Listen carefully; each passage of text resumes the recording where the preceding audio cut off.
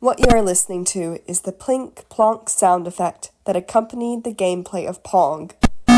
Released in 1972 by Atari, the table tennis-inspired game is regarded as the first financially successful video game. Its cabinets began appearing across the country, and though Atari didn't know it at the time, Pong had launched a groundbreaking new industry. Interactive entertainment had leapt from the board game and onto the screen. The sounds of Pong are not musical but functional. The original arcade cabinet lacked any sort of musical functionality at all.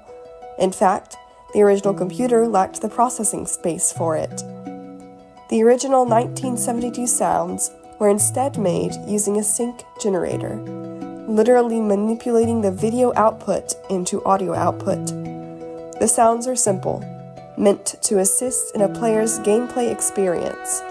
The balls plink as they strike the boards, and the game buzzes to announce a point.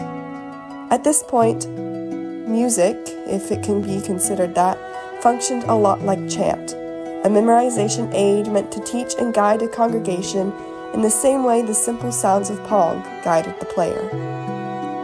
But it wasn't long before music would appear in video games properly.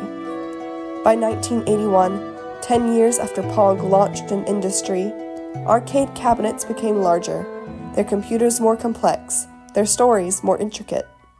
Such is the case for Namco and Midway's Galaga.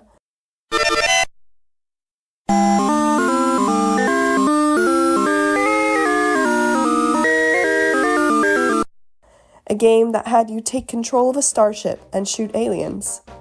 The game opened with a triumphant, heroic theme song, one that reappeared and was re-affected for subsequent levels. However, this theme song gives way to the same sound effect style functionality during actual gameplay. The arcade cabinet now had the capability to harmonize, but the functionality of music still took precedent over musicality. Like a medieval mass, new complexities allowed for even more artistry, but the function remained more important. This functional part of video game music was also eventually replaced. Midway's Mortal Kombat, released in 1992, featured a full soundtrack by Dan Forden. Mortal Kombat was not the first to feature such a soundtrack. Games as far back as 1980 featured continuous sound, but the game features a good balance of soundtrack and effect. Underneath the usual mechanical sounds of combat, now thrummed the steady beat of drums, setting the mood and providing a film-style background to the game. Games now hired composers for their music, and soundtracks entered the era of musical ambiance.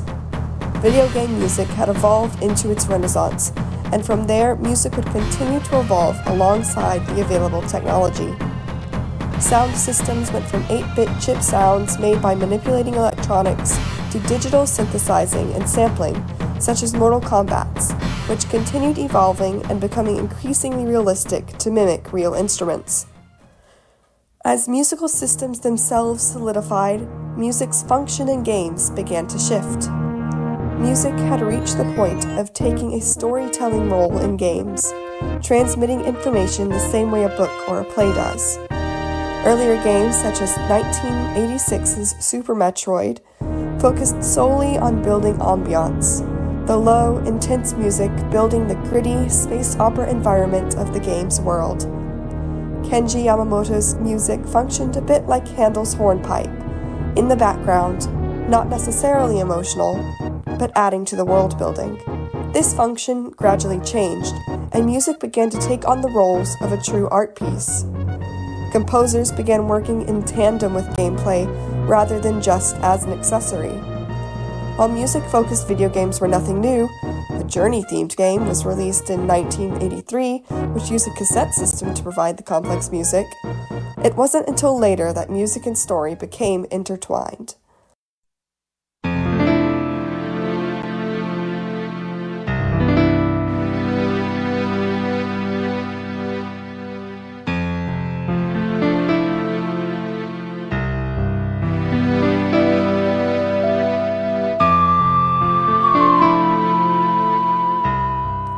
In 1998, Nintendo released The Legend of Zelda: Ocarina of Time, widely regarded as one of the best video games of all time, spurred on in no small part by its iconic soundtrack.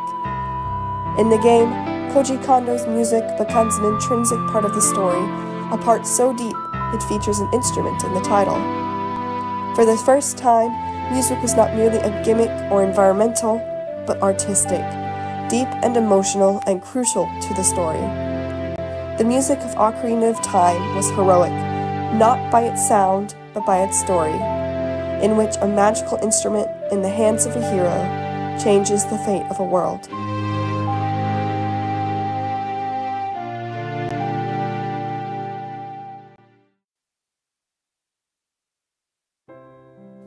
Music has continued to be an important and continuously evolving part of the video game industry.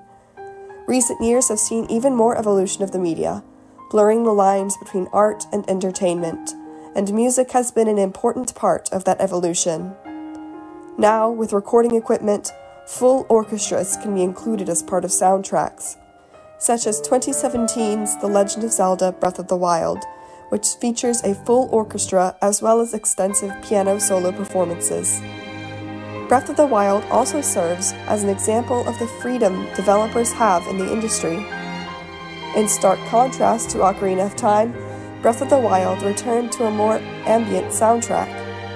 Games have grown to reflect the musical tastes of the time, and recent years have seen a growth in rhythm games, such as 2022's Friday Night Funkin, which makes music, specifically digital and rap, its sole focus.